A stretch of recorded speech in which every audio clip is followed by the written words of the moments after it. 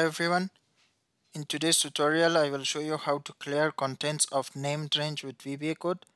This tutorial will show you a method of clearing contents of a specified name range as well as clearing contents of all named range but keeping the range names in an active worksheet in Excel. Please do as follows to clear contents of a specified named range or all named range in the current worksheet. In the worksheet that contains the named range you will clear contents from, press the Alt F11 keys and it opens the Microsoft Visual Basic for Applications window. Click the Insert tab, click Module, and paste the following VBA code into the module window and press the F5 key to run this code. Then a KU Tools for Excel dialog box pops out. Please enter the name of the named range you will clear contents from,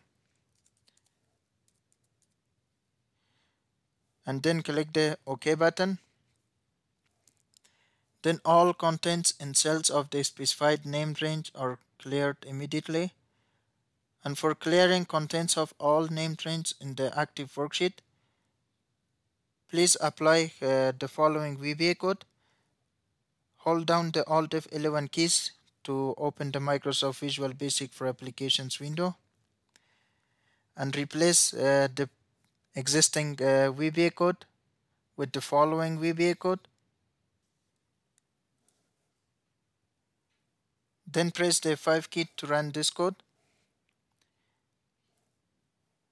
Then click the OK button in the KU Tools for Excel dialog box.